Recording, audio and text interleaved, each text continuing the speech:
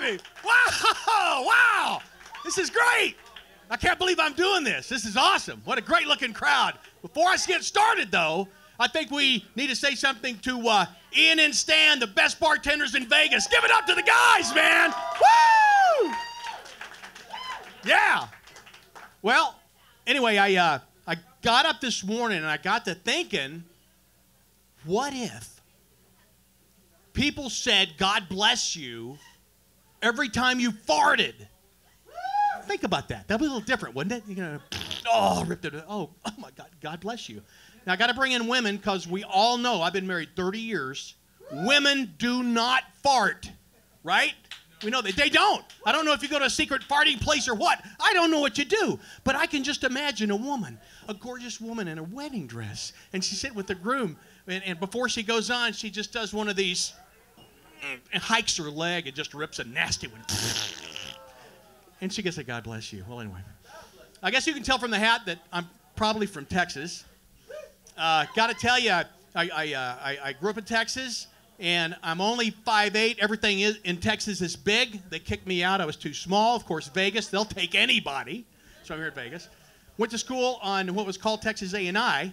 I was the only white guy in the band, okay, in the marching band and the stage band. Our fight song, believe this or not, was in Spanish. I think I still remember some of it, but you don't want me to sing it, I know.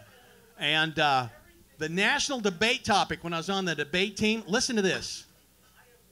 In 1979, the national debate topic in the United States of America was protecting our borders and our relationship with Mexico. That turned out real nice, didn't it?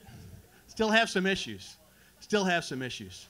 I got a friend, Richard. He's going out to the ATM. He's going to pay all you guys $20 if you laugh tonight. Yeah, there you go. He's not very dependable. His last name Richard's probably what you might get. But anyway, so I would like to say I noticed that Oprah Winfrey, I love Oprah Winfrey. She's great. But Oprah has lost it. She's either run out of material or lost it. I went online and her book club, she's got these new books. I printed them out. These books, these topics for these books, they're crazy. They don't make sense. She's lost it. I'm telling you, she's lost it. Here's some of the books. I'll run them by real quick. Eat, Run, Stay Fit, and Die Anyway. Rid yourself of doubt, or should you? Chances your sister is full of shit. The stains on your pants can indicate your future. Complete list of things still pending. 64 reasons for giving up hope. 1,000 dead people nobody misses. What to wear on the toilet. Tremble your way to fitness. What's Oprah thinking? I love her, but she's got to come up with something different. Hire the handicap, but don't let them take your rectal temperature. Okay? Apartment hunting for devil worshippers. 6 ways to screw up before breakfast. Sport fishing with power saws. How to turn unbearable pain into income. I gave up hope, died, and it worked. How to organize a Tupperware gangbang. How to spot vicious people in church. Lady Gaga's tits are made of aluminum, and why all nuclear waste should be deposited in Kim Kardashian's ass. Yeah, anyway. Oh, well. Anyway, so that's how that goes. I get tired of mean people. I don't like mean people. I drive the speed limit a lot of times, and I got a fast car in the right-hand lane, and there's 3 lanes, and people still want to ride right up my rear end. I want to get one of these 007 things that shoot, I don't know, oil or nails in people's tires.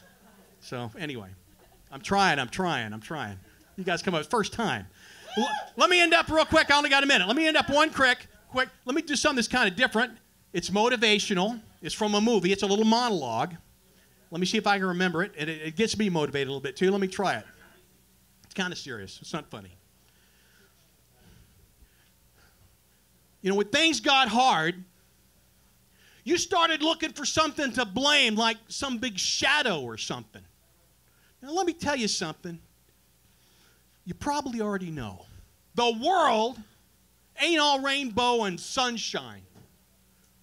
Life can be a very mean and nasty place. But you know what? Nothing's going to hit you harder, and I don't care how tough you are, than life. It will knock you down to your knees and keep you there permanently if you let it. Now, you, me, or nothing is going to hit harder than life. And it's not how hard you hit. It's how many hard hits you get and keep moving forward. It's how much you can take and keep moving forward. That's how winning is done. Now, you say you know what you're worth? Then every one of you in here, go out and get what you're worth. But be willing to take the hits. Be willing to take the hits and not to point the finger at him, her, or that, or anybody else that you ain't where you ought to be. Cowards do that. You're better than that. You know you are. So everybody raise your glass.